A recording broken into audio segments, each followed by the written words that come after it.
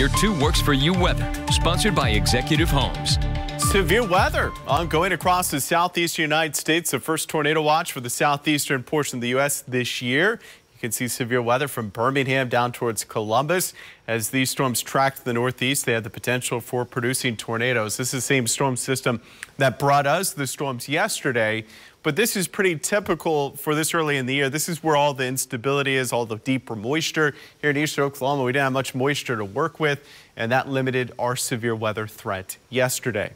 Looking at a different perspective, we are watching the chance for snow now, moving in Tuesday night and Wednesday morning. I do want to emphasize we'll see a few rays of sunshine tomorrow, so we'll actually see the sun for our Tuesday.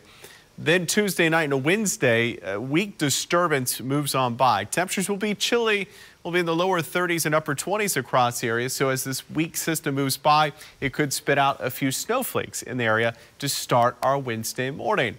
This will quickly move east. Any accumulations will be very, very minimal across the area, and I'm not really expecting any in the way of any major travel issues for us here in the area. So that's good news. It will quickly move out. Matter of fact, sunshine will begin to reappear by Wednesday afternoon. Now, looking at the future track snowfall totals, you can see it's not that impressive. Very minimal impact on our region, maybe 1/10 of an inch in Tahlequah. Can't even rule out maybe a dusting in Tulsa for a brief time frame between about 4 a.m. Wednesday morning to 6 a.m. Wednesday midday, or I should say about 10 a.m. Wednesday midday before it moves out. And then temperatures begin to rebound. Next couple of days, though, we're going to be chilly across the area. Normal highs 49. You can see we're going to be below that through Thursday. Then we jump above normal for Friday, Saturday, Sunday, and Monday of next week. Unfortunately, we introduced the clouds and the chance for rain moving back in on Saturday.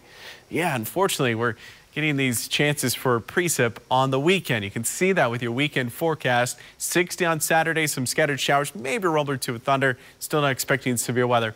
Sunday, though, we'll start to see those clouds move out from the morning and then some sunshine by afternoon. Temperatures very mild in the upper 50s. So improving conditions, especially by early next week.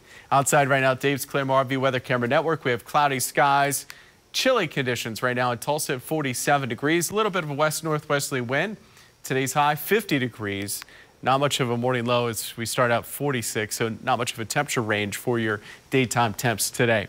40s as we head through the evening, down into lower 30s, upper 20s to start your morning. So a chilly start to our Tuesday, upper 20s. In Tulsa, Bartlesville 28, and Okmulgee coming in at 29. Officially, Tulsa has not dropped below 20 degrees so far this winter, which is pretty remarkable. I'm talking more about that tonight at 10.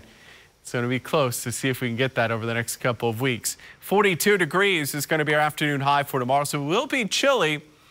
Be below normal, except down McAllister, where you'll be a little warmer, around 50 degrees. Wednesday, a chance for snow, basically Tuesday night, Wednesday morning. It'll be brief, and it will get out of here. Some sun appears by Wednesday afternoon, 40, 47 on Thursday, mid-50s for Friday, and there's that chance for rain on Saturday, 60 degrees, with temperatures in the upper 50s. Kind of, you know, great weather by then to go golfing. Absolutely. What a segue that is. You're a pro, Mike Collier.